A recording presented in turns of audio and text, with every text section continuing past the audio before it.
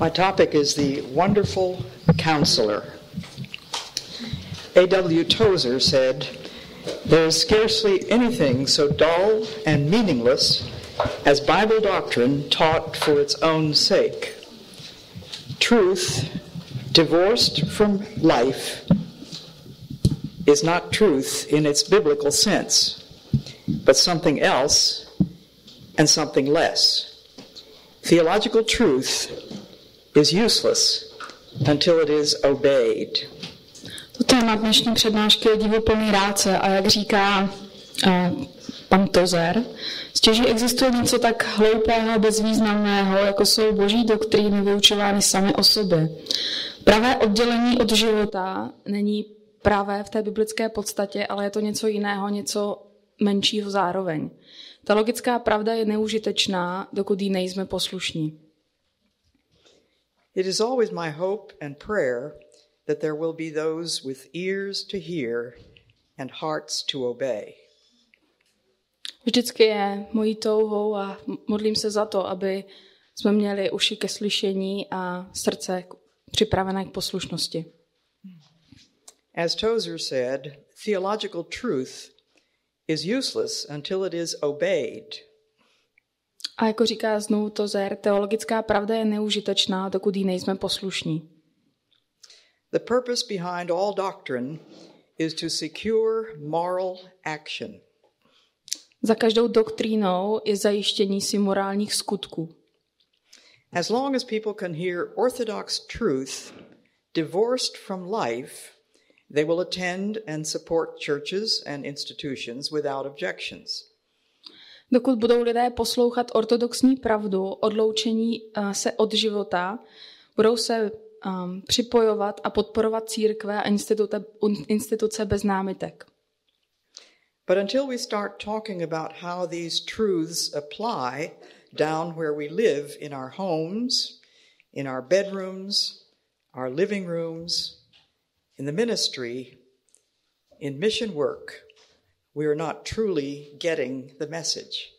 Ale jestliže začneme mluvit o tom, jak tyhle ty pravdy můžeme aplikovat do našich životů, našich domovů, našich ložnic, obývacích pokojů, do naší služby, do naší misijní práce, tak jsme opravdově nepochopili, co nám bylo řečeno. A phenomenon in the latter half of the 20th century has been a frantic explosion of the need for professional counselors. V druhé polovině 20. století se objevila obrovská potřeba profesionálních poradců. There's a widespread assumption that trauma of any kind requires the services of trained personnel. Existuje všeobecný závěr, že jakékoliv trauma potřebuje pomoc od vyškolené osoby. Some of the so-called Christian counseling that I hear about disturbs me. Některé takzvané křesťanský poradci a křesťanské poradenství mě hodně znepokojuje. It's far from the ancient and unchangeable promises that God has given us in his word. A jsou daleky tomu, co nám Pán Bůh zaslíbil ve svém slově. Very seldom does that kind of counseling seem to begin at the foot of the cross. Jen zřídka právě takové poradenství začíná u nohou kříže.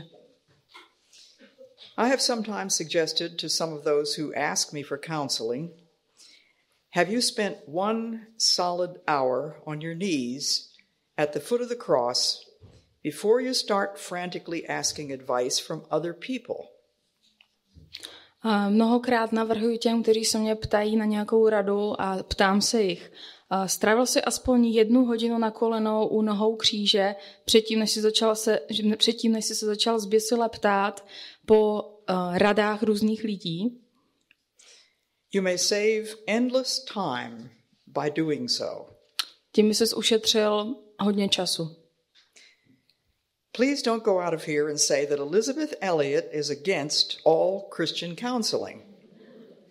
Ale nechci, abyste odcházeli odtud a mysleli si, že Elisabeth Elliot říká, jsem proti křesťanskému poradenství. I'm not, but I am earnestly trying to present the simplicity of the scripture. Nejsem, ale upřímně se snažím ukázat na jasnost písma. What did people do before there was Christian counseling? Co dělali lidé předtím, než existovalo křesťanské poradenství? When my husband Jim died, I was left alone on a jungle station. Když zemřel můj manžel, tak jsem byla osamocená na základně v džungli. It certainly never crossed my mind that I needed to run back to the States or even anywhere other than my station. A rozhodně mě nikdy nenapadlo, že musím někam utéct, třeba do států nebo na jinou základnu. Because there wasn't any other missionary there. Protože právě na tom místě, kde jsem byla potřeba misionářů. Somebody had to continue the work. Někdo musel v té práci pokračovat. I can certainly testify to the presence of God and his fulfilling the name that he gives to himself. Rozhodně můžu potvrdit Boží přítomnost a i naplnění toho, co sám o sobě říká. Wonderful counselor, the mighty God, the Prince of Peace. Divuplný rádce, božský bohatýr, vládce pokoje. So you ask yourself, can I take my question to the foot of the cross, where all sorrow, suffering and sin has already been dealt with? Takže se ptejme sami sebe, můžu přijít se svou otázkou k nohám kříže, kde jsou veškeré bolesti a trápení, s kterými už je tam skoncováno a s hříchem taky? Now hear the eternal word. Psalm 16:7. I will praise the Lord who counsels me. A teďka si poslechněme něco z věčného slova. V Žalmu 16:7 se píše: Dobrořečím Hospodinu, on mi radí. Psalm 32, 8-10 says, I will instruct you and teach you in the way you should go. Žalm 32, 8-10. Dám ti prozíravost, ukážu ti cestu, kterou půjdeš, budu ti radit, spočine na tobě mé oko. I will counsel you and watch over you. Budu ti radit a spočine na tobě mé oko. Do not be like the horse or the mule, which have no understanding. Nebuďte jako kůň či mezek bez rozumu. But must be controlled by bit and bridle, or they will not come to you. Toho zdobí ohlávka a uzda na zkrocení, jinak ho u sebe neudržíš. Many are the woes of the wicked, but the Lord's unfailing love surrounds the man who trusts him. Mnoho bolestí postihne své volníka, toho však, kdo doufá v Hospodina, obklopuje milosrdenství. Proverbs 27:9 says, perfume and incense bring joy to the heart, and the pleasantness of one's friend springs from his earnest counsel. V přísloví 27:9 se píše: Olej a kadidlo jsou pro radost srdce, přítel je sladší než chtění vlastní duše. For almost 2000 years, who were the biblical counselors? A kdo byl tím biblickým rádcem a poradcem v minulých 2000 let? Generally speaking, they were older men and women. Obecně řečeno to byli starší muži a ženy. Fathers, mothers, spiritual fathers and spiritual mothers. Otcové, matky, duchovní otcové a duchovní matky. As it says, perfume and incense bring joy to the heart, and the pleasantness of one's friend springs from his earnest counsel. A jak už bylo řečeno, olej a kadidlo jsou pro radost srdci, přítel je sladší než chtění vlastní duše. But before you even go to that friend, may I strongly urge you to go first to the foot of the cross. Ale předtím, než půjdete za svým přítelem, tak vám doporučuji, abyste nejprve šli k nohám kříže. In Pilgrim's Progress, when Christian reached the hill of Calvary, his burden fell off his back, rolled down the hill into the tomb, and disappeared. V knize Pilgrim's Progress, já nevím, jestli ji máme i v češtině, takže nevím ten přesný překlad, kde člověk jménem křesťan dosáhl vrcholu Golgaty a jeho břemeno A uviděl tam své břemeno, které z něho bylo sňato, skutálo se do hrobu a zmizelo. Potom se podíval na ten kříž a řekl, byla mi dána radost díky jeho smutku a život díky jeho smrti. Jak se to jmenuje?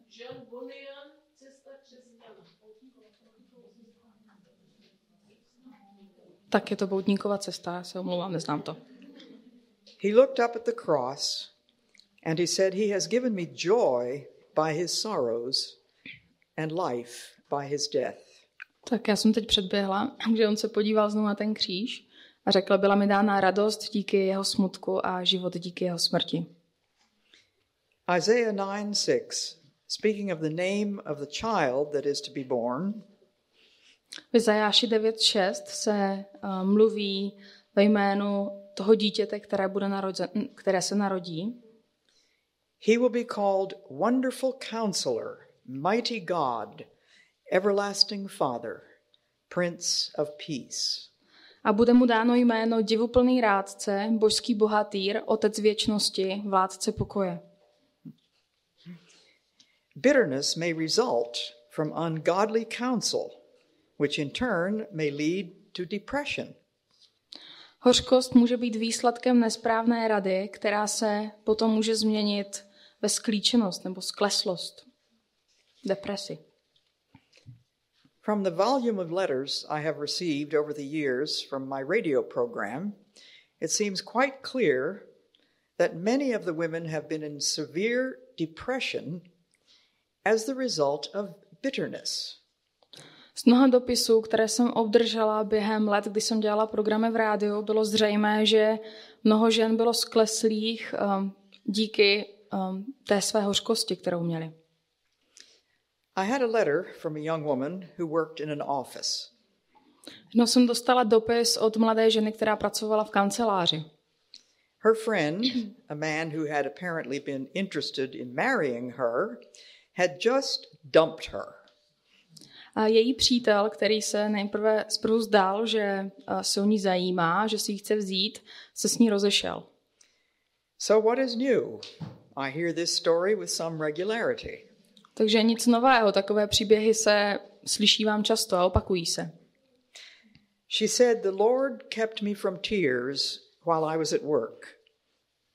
A říkala, díky Pánu jsem nebrečela, když jsem byla v práci. But all I had to do was walk out of the door of that office and floodgates would open. A jediné, co jsem měla udělat, bylo odejít a moje oči zaplavily slzy. I would run to my car. Utíkala jsem do auta. It took just as long as it took me from leaving my desk to getting into my car when I would stick a tape into the tape deck in the car and I would listen to Christian music. A trvalo to jen tak dlouho, dokud jsem nenasedla do svého auta a nepustila si křesťanskou hudbu. The Lord comforted my heart and kept me from depression. Pán utěšil moje srdce a nedopustil, abych byla skleslá. I quit feeling sorry for myself. Přestala jsem se litovat. Of course, she couldn't have helped feeling a bit bitter if this man, who had apparently been courting her, suddenly dumped her. Samozřejmě, že jsem nemohla ubránit aspoň malé hořkosti k člověku, který se jí dvořil a náhle ji opustil. But how long does the depression have to last? Ale jak dlouho její skleslost trvala? The answer for her was just about as long as it took her to get into the car and put in a tape of Christian music, and the Lord changed her heart. A ta odpověď pro ně byla jenom tak dlouho, než se dostala do svého auta a pustila si křesťanskou hudbu a nechala, aby jí Pán změnil srdce. Who of us in this room has not been hurt by somebody? Kdo v této místnosti nebyl někdy někým zraněn? We've all been hurt, haven't we? Time and time again.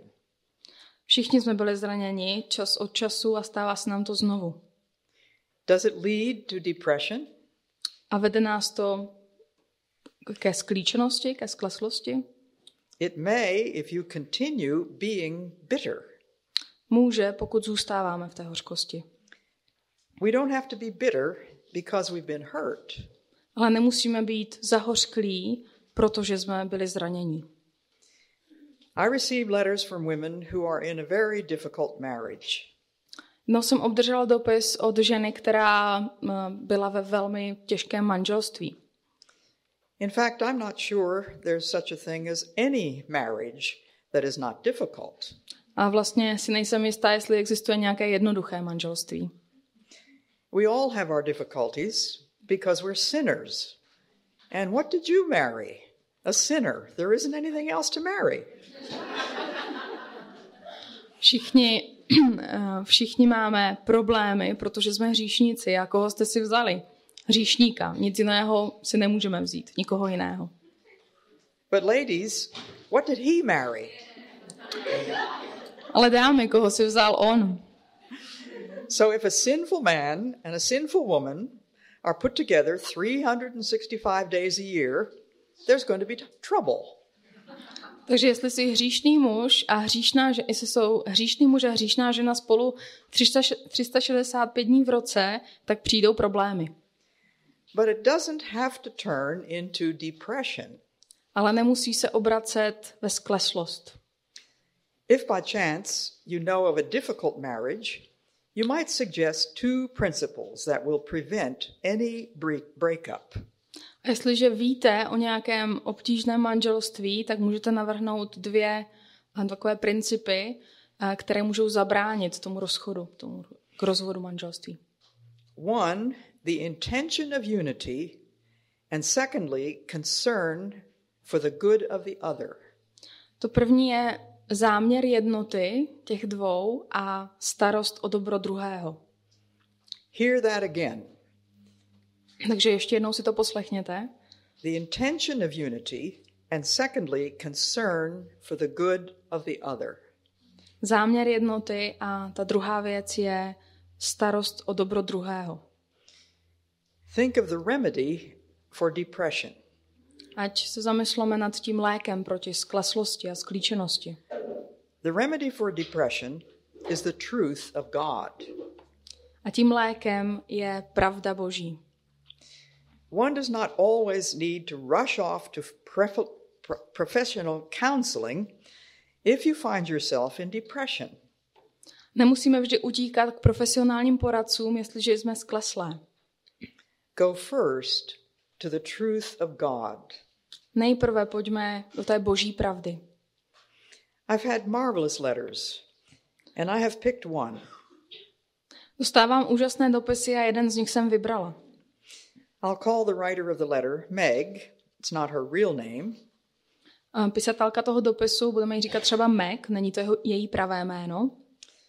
She was very depressed and very upset in her marriage. Z manželství byla velice skleslá a až v depresích a sklíčená a naštvaná dokonce. She said, I was told by all my friends that I needed to go on medication. Bylo mi řečeno všemi mými přáteli, že bych měla začít brát léky. But the Lord refused to let me go on medication. Ale Pán Bůh mi zabránil v tom, abych brala léky. His prescription was truth, his own truth. Jeho recept byla pravda a nic jiného. He gave me the word, I will counsel you with mine eye upon you. On mi dal ta slova, já ti budu rádcem a budu tě hlídat. We have a loving heavenly Father who is there for us, waiting for us to turn to him and to receive the godly, loving, perfect counsel that he offers to us. Máme milujícího Otce, který se o nás stará a který nám nabízí tu radu a který nám chce dát to nejlepší, co může. She said, I grabbed my concordance and I found Psalm 32:8, my wonderful counselor's message and command. Ona tam píše, že si vzala svoji konkordanci a našla si Žalm 32:8 a mohla poznat tu radu toho divuplného rádce. I have told countless women that God is enough. Mnoho ženám říkám, že Pán Bůh stačí. His word contains all the answers, and now he would not let me run to man. Jeho slovo nám dává hodně rad a teď nemusíme utíkat za člověkem. Psalm 32, 8-10 says, I will instruct you and teach you in the way you should go. Žalm 32:8 říká, dám ti prozíravost, ukážu ti cestu, kterou půjdeš. I will counsel you and watch over you. Budu ti radit, spočine na tobě mé oko. Do not be like the horse or mule that have no understanding, but must be controlled by bit and bridle, or they will not come to you. Nebuďte jako kůň či mezek bez rozumu, toho zdobí ohlávka a uzda na zkrocení, jinak ho u sebe neudržíš. Many are the woes of the wicked, but the Lord's unfailing love surrounds the man who trusts in him. Mnoho bolesti postihne své volníka, toho však, kdo doufá v Hospodina, obklopuje milosrdenství. So she said, my wonderful counselor's message and command was that I must trust in him. Takže ta úžasná rada, kterou mi říká ten můj divuplný rádce, je, že v něho musím věřit. For 3 years, Jesus counseled me, she said. Po 3 roky byl Ježíš mým poradcem tady na zemi, jako tím tělesným, na kterého si můžete šáhnout. What a testimony. Some of us would have given up probably long before the 3 years, but she was absolutely determined to focus on Jesus Christ in the midst of her sorrow. A to je obrovské svědectví. Mnoho z nás by to určitě vzdalo dřív, než vydržet v takových těžkostech 3 roky a bylo by to pro nás deprimující, ale Pán Bůh tu ženu vlastně protáhl těmi všemi útrapami, které měla, tím trápením. I'm reminded of an anonymous poem that I came across years ago. Listen to what the writer says. A mě to připomnělo jednu báseň, kterou jsem dávno kdysi četla. Takže poslouchejte, co je tam napsáno. I am willing to receive what you send. Jsem ochotná přijmout to, co posíláš. To be without what you withhold. Být bez toho, co odepíráš. To relinquish what you take. Vzdát se toho, co bereš. To suffer anything you inflict.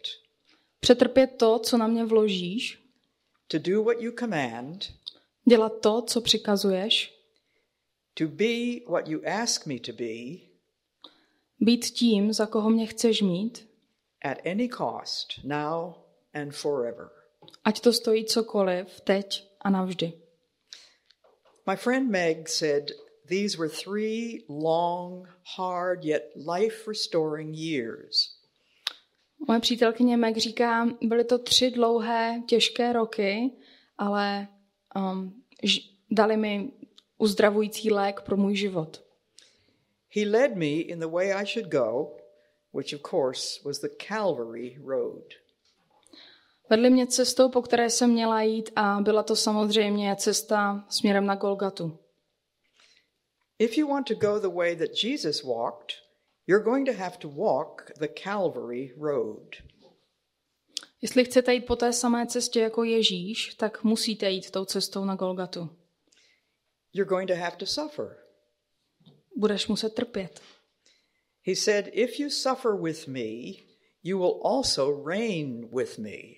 A Ježíš říká, jestliže se mnou budeš trpět, se mnou taky budeš vládnout. Isn't that a wonderful promise? Není to úžasné zaslíbení? Death is painful, Meg says. Smrt je bolestivá, tak to říká Meg. Through continued dying to my wants and wishes, he brought life and joy in him. Skrze soustavné umírání mých tužeb a přání mě přivedl do opravdového života a radosti v něm. The secret was dying to my wants and wishes. To tajemstvím bylo umírat svým touhám a přáním. That's a lifetime lesson for all of us. To je životní lekce pro každou z nás. I can look back over 7 decades and realize how faithful God has been to me, and yet how unfaithful I still am at times. Když se dívám zpátky na těch 70 let mého života, tak si uvědomuju, jak je Bůh věrný a jak já jsem nevěrná. I still need his correction. A stále potřebuji, aby on mě opravoval. Another letter writer wrote to me some time ago. Další člověk mi před pár lety napsal. And she said, through continued dying to my wants and wishes, he brought life and joy. Skrze soustavné umírání mým touhám a přáním mi přinesl do života radost. He brought life and joy. He changed me, not my husband. Přinesl mi život a radost a změnil mě, ne mého manžela. You may think if you're good enough and nice enough and you keep your eyes on the Lord, that the Lord's going to change your husband for you. Or you men may think the change will come in your wife. Možná si myslíte, že jestli budete dostatečně dobré a milé a když udržíte svůj pohled na Pána soustavně upřený na něj, tak Pán Bůh změní vašeho manžela, anebo si můžou myslet, že změní jejich manželku. Maybe he will and maybe he won't. Možná to tak bude a možná taky ne. I'm sure there are some people here who could testify to transformed marriages. Ale jsem si jistá, že mezi námi jsou lidé, kteří můžou potvrdit přeměněné manželství. There are also many who would say, God changed me. He has not changed my husband. A taky tady určitě budou takové, které řeknou, Pán Bůh změnil mě, nezměnil mého manžela.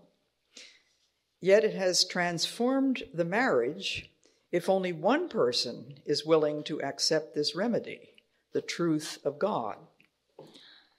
A to přeměňuje manželství, jestliže aspoň jeden člověk je schopen přijmout ten lék, a to je pravda Boží.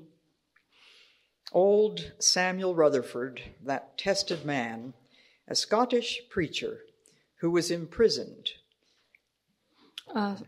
Starý Samuel Rutherford byl velmi zkoušený muž, byl to skotský kazatel, který byl vězněn. He went through tremendous suffering and sorrow and wrote the most magnificent letters that one could have written. Prošel obrovským utrpením a zármutkem a napsal takový velkolepý dopis, jaký kdy mohl někdo napsat. He says this, the great master gardener, the father of our Lord Jesus Christ. A píše v něm, ten velký pán, vinař, otec našeho pána Ježíše Krista, in a wonderful providence with his own hand planted me here, where by his grace in this part of his vineyard I grow. A ve své úžasné prozřetelnosti a svou vlastní rukou mě zasadil tady, v jeho milosti, na místě tohoto vinohradu, kde můžu růst. And here I will abide until the great master of the vineyard thinks fit to transplant me. A tady zůstanu, dokud mě můj pán vinař někam nepřesadí. He is referring there, of course, to John 15, where Jesus said, my Father is the gardener. Samozřejmě se tady odvolává na Evangelium Jana 15. kapitolu, kde Ježíš říká, můj otec je vinař. I don't know what sort of garden some of you may happen to be in right now, but I know the gardener. Nevím, v jaké části vinohradu se právě nacházíte, ale já znám vinaře. Wherever you find yourself today, remember your Father is the gardener. He knows exactly what he's doing. Kdekoliv dnes jste, tak si pamatujte, že váš otec je vinař a přesně ví, co dělá. Rutherford wrote, I have never heard anyone say, The really deep lessons of my life have come through times of ease and comfort. Dále Rutherford píše, nikdy jsem neslyšel nikoho říkat, že opravdová hluboká lekce mého života přišla v časech pohodlí a klidu. But I have heard strong saints say every significant advance I have ever made in grasping the depths of God's love and growing deep with him has come through suffering.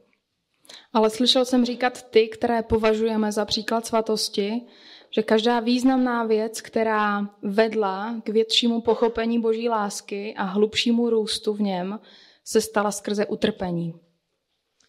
Rutherford says, look up to the master motion and the first wheel.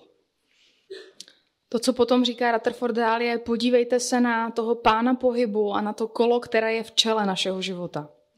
As soon as you and I get tangled up in the confused rollings and wheels of second causes, we're in trouble. A jestliže se ty a já zamotáme do toho zmateného koloběhu a dosazujeme sami sebe před Boha, před toho, který má být v čele, tak se dostáváme do problémů. Let's remember, he is the first cause. Pamatujme si, že on má tu vedoucí pozici, že je před náma. He is the master motion and the first wheel.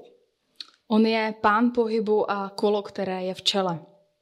It is here that God has put you. Bůh tě postavil právě sem. It is in this marriage or in this singleness or in this divorce that he has put you. Postavil tě do tohoto manželství, do toho, jestli jsi svobodná, anebo v manželství, a nebo jestli jsi rozvedená. He's got the whole world in his hands and he's not going to let go of you. Má celý svět ve své ruce a neodejde od tebe. The Bible says underneath are the everlasting arms, and that is where I want to stay. Bible říká, pod povrchem jsou nekonečné paže Boží a právě tam já chci zůstat. So Meg learned what that means. A Meg se naučila, co to znamená. The master motion and the first wheel. Pán pohybu a kolo, které je v čele. She said, what I thought couldn't possibly be God's love certainly didn't look like or feel like love, but it had to be. To, co jsem si nepomyslela, že může být Boží láska, rozhodně to tak nevypadalo, tak to byla právě ona. And the slow process of choosing life began. A ten pomalý proces k tomu opravdovému životu začal. Every one of us has something in our lives which we wish we didn't have. Každý má ve svém životě něco, co si přeje, aby neměl. Look up to the master motion and the first wheel and remember, he's the one in charge. Podívejme se na toho našeho pána pohybu a na to kolo, které je před náma, a pamatujme si, že on je ten, který má všechno pod kontrolou. It is your job. If you cannot change this thing or God doesn't want you to change it, to accept it with peace. Je tvoje práce, aby si v klidu přijímala věci, které nemůžeš změnit, nebo Bůh nechce, aby se změnila, a přijmout je v pokoji. In acceptance lies peace. Přijmout je v pokoji. You know that's what carried me through my first husband's death. A to je to, co mě přeneslo přes smrt mého prvního manžela. People have asked me, how did you manage to live through it? Why did you stay there on that station? A lidé se mě ptali, jak jsi to dokázala všechno zvládnout, proč jsi zůstala stále na té základně, v té džungli. I have to say, when I got the final word that my husband was dead, those words came to me loud and clear from Amy Carmichael's writings. In acceptance lies peace. Musím říct, že když jsem dostala ta poslední slova, že můj manžel je mrtvý, tak mi na mysl přišla slova z dopisu Amy Carmichael, která mi napsala: v přijetí je pokoj. And it's yes, Lord. That's what acceptance means. A je to říct Pánu ano, to je to, co takové je to přijetí. Lord, I don't understand this. I would never have asked for it. Pane Bože, nerozumím tomu a nikdy bych se nezeptala.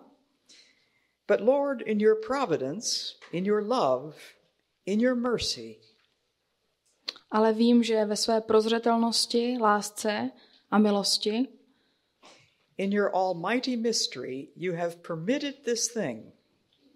Že ve své všemocném tajemství si dovolil tyto věci.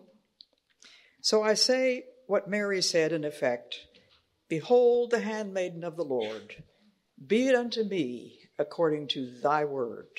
Tak chci odpovědět stejně jako Marie. Hle, jsem služebnice Páně, staň se mi podle tvého slova. That is surrender. A to je vydání sebe samé. That is self-abandonment. To je opuštění a sama sebe. That is self-giving.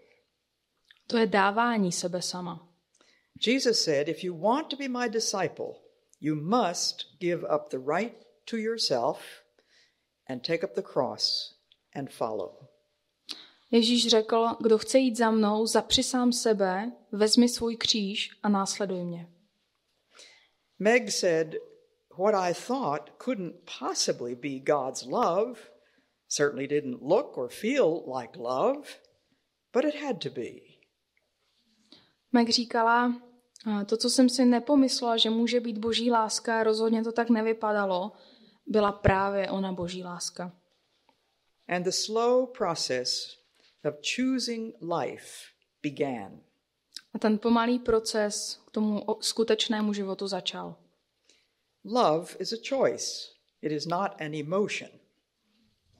Láska je volba, není o emocích ani citech. It is not a glandular condition or a choice. Není to žádná fyzická potřeba, je to volba.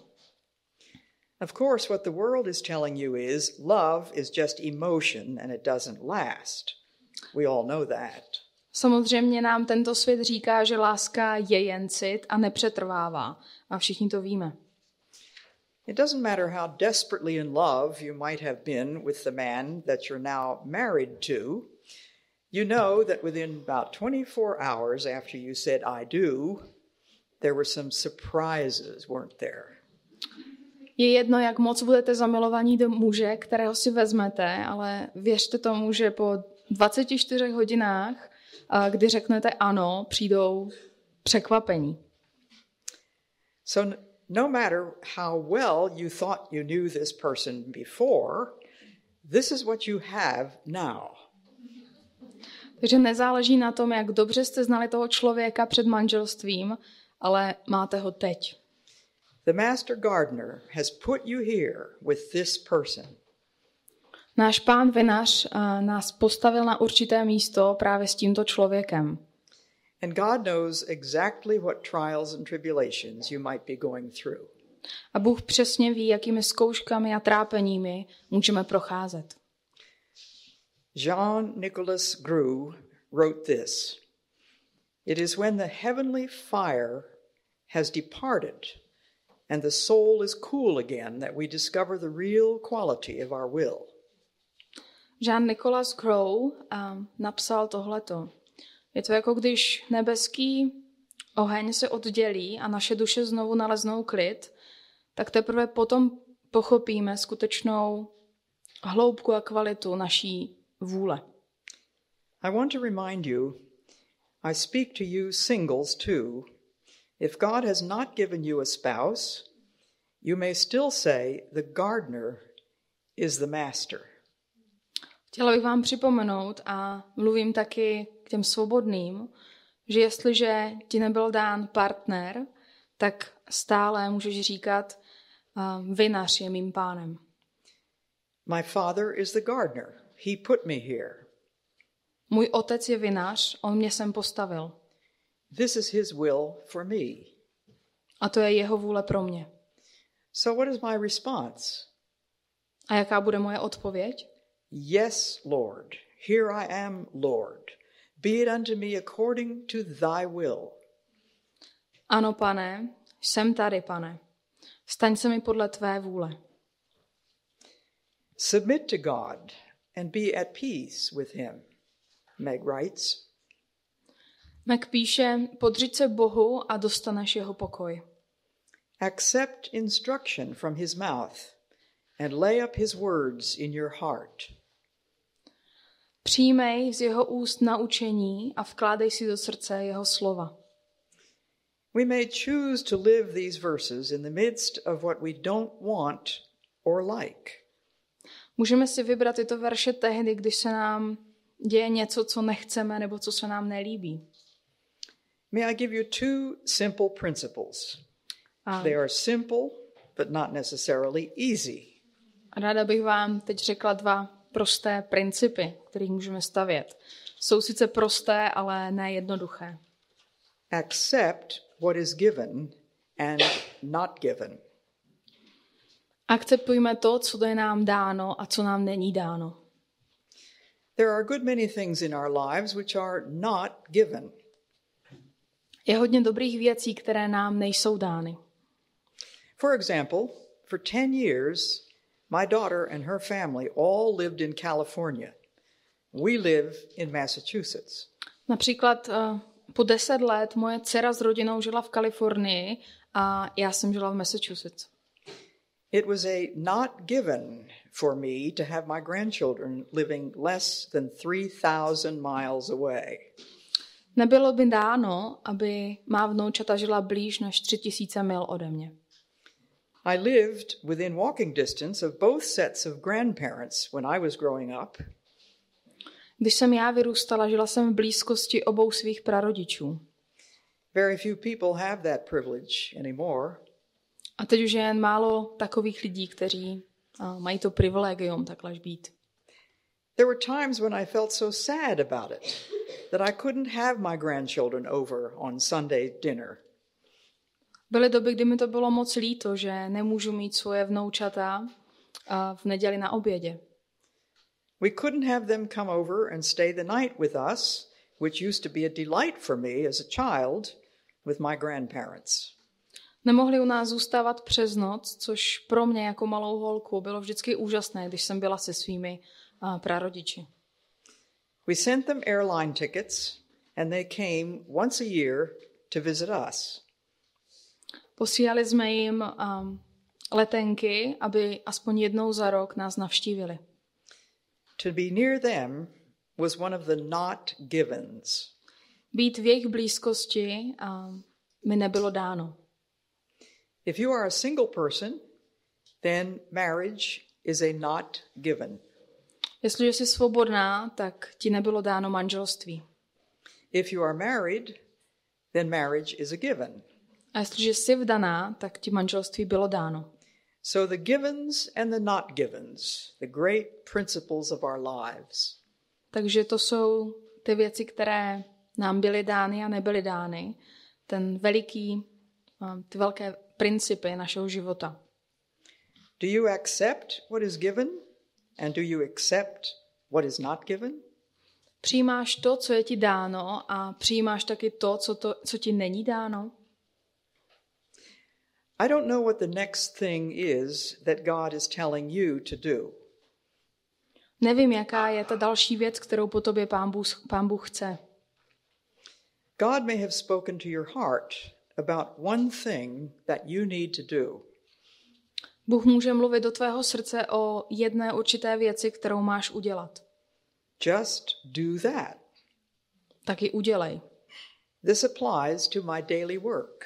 A to uplatňuji i já v každodenním životě.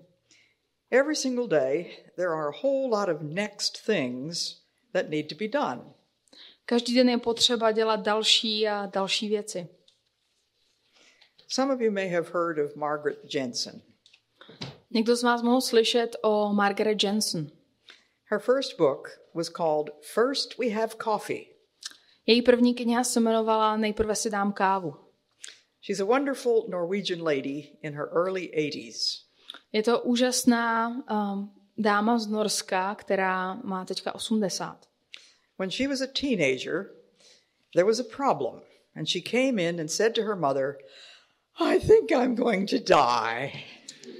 Když byla ještě teenager, měla problémy a jednou přišla za svojí matkou a říkala, asi umřu. And her mother said, yeah, Margaret, iron while you die.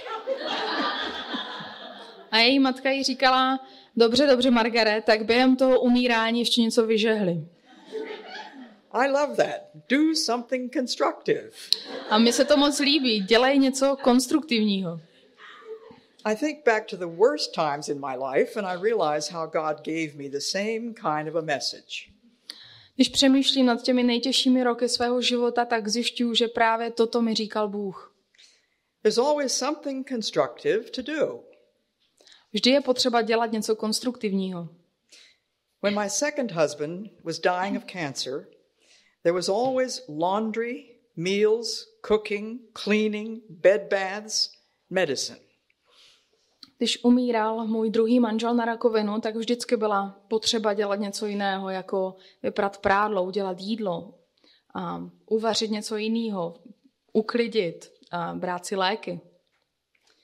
Listen to this old poem. From an old English parsonage down by the sea, there came in the twilight a message to me.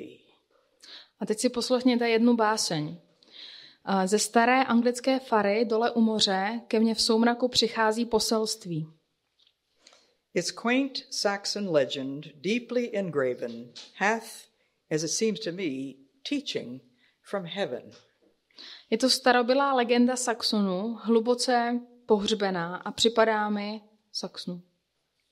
And on through the hours, the quiet words ring like a low inspiration. Do the next thing. A připadá mi jako učení z nebe a přes hodinu slyším tichá slova jako hlubokou inspiraci udělat tu další věc. Many a questioning, many a fear, many a doubt hath its quieting here. Hodně otázek, mnoho strachu, hodně obav zde utichá. Moment by moment, let down from heaven, time, opportunity, guidance are given. Minutu za minutou přichází z nebe čas, možnosti, vedení, které jsou nám dány. Fear not tomorrows, child of the King. Trust them with Jesus. Do the next thing. Neboj se zítřku, královské dítě, důvěřuj Ježíši a dělej ty další kroky. Do it immediately. Do it with prayer. Do it reliantly, casting all care. Udělej to hned a s modlitbou, udělej to závisle a starej se o to. Do it with reverence, tracing his hand who placed it before thee with earnest command. Dělej to s úctou, kopíruj jeho ruce, ten, který to před tebou ustanovil s vážným přikázáním. Stayed on omnipotence, safe neath his wing, leave all resultings. Do the next thing. Zůstaň v jeho všemohoucnosti, v bezpečí pod jeho křídly, zanech všech výsledků a dělej další věci. It has been such a simplifier in my life. A to bylo v mém životě velké zjednodušení. So many things just seem overwhelming, and we begin to take on tomorrow's cares and burdens. God hasn't given you tomorrow. Mnoho věcí se zdálo, že nás pohlcuje a bere si kus i našich zítřků, ale Pán Bůh nám zítřek ještě nedal. Yesterday is gone. He's given you today, hasn't he? The next thing. Včerejšek je pryč a on nám dává dnešek, je to tak. Tu další věc. Meg said, you'll be amazed at how your precious pity parties will evaporate if you simply take up some mundane task. A Meg říká, budete překvapeni, jak vaše vzácné problémy zmizí, když jednoduše budete dělat všední věci. When you feel desperate, because you feel as though there isn't any way you're ever going to get over whatever it is that just happened, just do the next thing. Když se cítíte zoufalé, protože nevidíte cestu ven, tak prostě udělejte ten další krok, tu další věc. So try to remember those two simple principles. Accept what is given and what is not given, and then just do the next thing. Takže si zkusme zapamatovat tyto dva základy. Přijímat to, co je nám dáno, i to, co nám dáno není, a prostě dělat další kroky, další věci.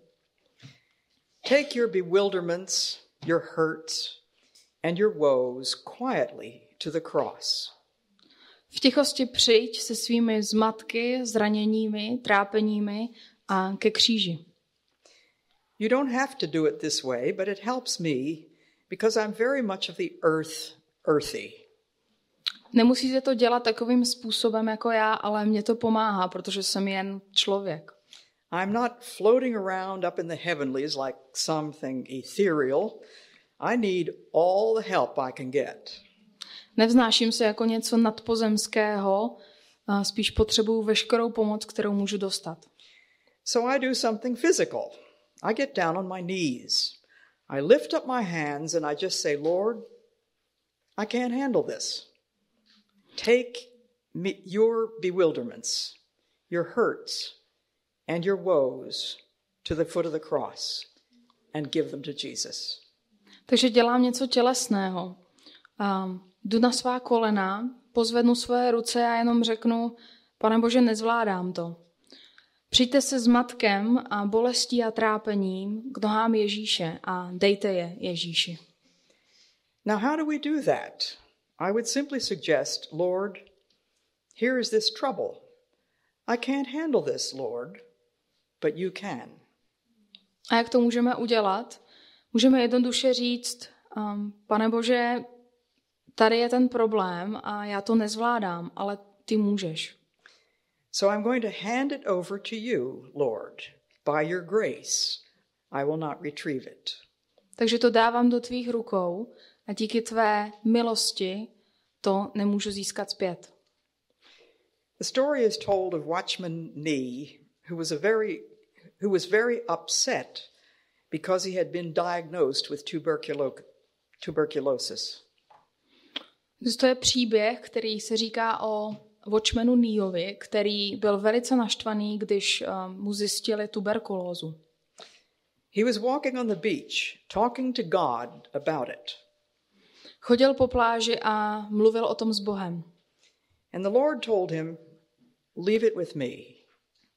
A Pán Bůh mu řekl, dej mi to. So he took a stick and he jammed that stick down into the sand. And he said, all right, Lord, I am leaving it right there. Takže si vzal hůl a zatlačil ji do písku a řekl, dobře, Pane, nechávám to na tomto místě. He walked on a few more paces and he suddenly realized that he was carrying it along with him again. Ušel dalších pár kroků a najednou zjistil, že to stále drží, že je stále s ním, ta tuberkulóza. So he turned around and went back to the stick. Takže se otočil a vrátil se zpátky tam, kde zarazil tu hůl. He said, Lord, by your grace, I am not going to bear this burden. I am going to leave it with you. Tak řekl, Pane Bože, jenom s tvojí milostí neponesu toto břemeno a nechávám ti to právě tady a dávám ti to. He did just that, and his soul was bathed in peace. Udělal tuhle jednoduchou věc a jeho duše se potom koupala v pokoji. It is to this cross that we take our confusions, our hurts, our sufferings. Právě k tomuto kříži přinášíme naše nejasnosti, bolesti a trápení. All of them to the foot of the cross, so that we may receive what he offers to each of us. Všechno dáváme k nohám kříže, abychom obdrželi to, co nám nabízí. Jesus said, peace I leave with you. My peace I give unto you. Not as the world giveth, give I unto you.